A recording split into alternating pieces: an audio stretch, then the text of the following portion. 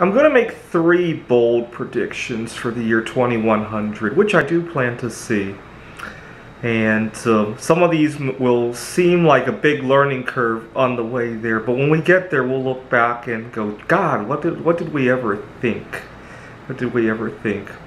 Now, my first prediction is that comes from an observation I made early on during the pandemic. When I heard we might be locking down for 6 months, a year, maybe even multiple years, my first thought was that people are going to be so unhealthy when they come out of it. They're going to stay home, drink Corona beer, and eat a bunch of junk food. And a week into it, I quickly noticed a trend. People who ate unhealthy ate even more unhealthy, and people who ate healthy or had other healthy lifestyles got to really practice those healthy lifestyles. So for example, for myself, I was getting over binge eating disorder at the time. And I find that I binge eat a whole lot less when I was in isolation. And the reason for that is because I could actually focus on my food and immerse myself in it, and I can get done with it quickly without having all this extra binging. So for example, one of the reasons I've been hesitating on visiting my family, aside from pandemic issues, is that sometimes when I go home, my mom especially these days, she eats even healthier than I do. And I'll be eating something and she'll be complaining about how I'm binge eating or eating too much of whatever.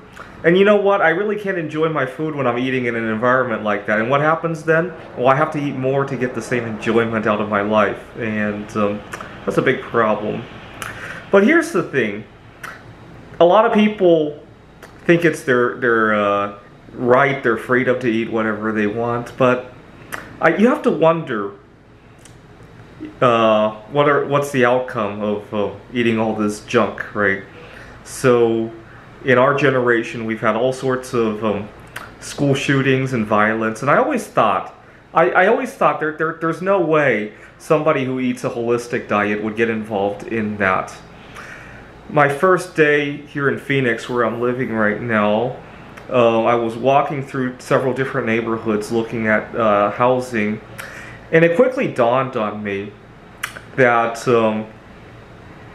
first of all, people here in Phoenix are not very conscientious about littering, but some of the better neighborhoods that I went to, people littered healthy stuff, right? You got some banana peels, you got shells from different nuts, and then you go to the not so safe neighborhoods where you might expect to hear a gunshot or two at night, and then you got cigarette packs, you got chips wrappers, Doritos wrappers especially.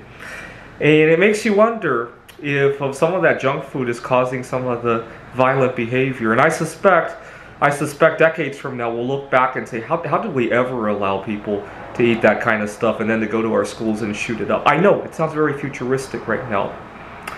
And I suspect 100 years from now it will be really frowned upon to do any of that. It will be the equivalent of smoking today, at least. When you're eating a bag of Doritos, people are going to worry that what are the societal implications of that. I mean, we already worry about it in terms of our healthcare costs, right? But I think in the future we'll worry about it in terms of our mental health issue and how it might lead to violence down the road. I really do. I really do. I really think it's weird that people haven't seen the connection yet. We see a school shooting and we treat it in isolation from everything else that's going on in that person's life. I mean, we might talk about bullying, but we've never talked about what the person is putting into their body. Junk food, prescription drugs, among other problems. Okay, so 100 years from now, it'll be really frowned upon to not take care of your body because it will be seen as a threat in terms of the mental health effects. Now, getting to in the financial markets today, the Feds are going to think about how many basis points to raise interest rates by, and a lot of people are talking about safe havens, especially precious metals. But you know what? 100 years from now, I suspect that gold is going to be one of the most abundant metals around because we're actually consuming a lot of the other metals, especially the base metals, the rare earth metals, and technologically important metals. I recently bought a bunch of bismuth, as you guys saw in some of my videos, so I turned some of it into some jewelry, and I bought a couple bars of indium, and I'm thinking about some of the lanthanoids and actinoids, and what else did I think about? Beryllium, because that's going to be used in, I haven't bought any yet. I want to see if there's a more stable form to buy, because that's going to be used in some of the nuclear reactors. I think RTGs especially are going to be the future, because you'll be able to charge up a car battery of RTGs and it will last 4 months without having to be recharged or replaced. Yeah, I think most people could do a maintenance every 4 months, or we already do with our gas guzzling cars, right?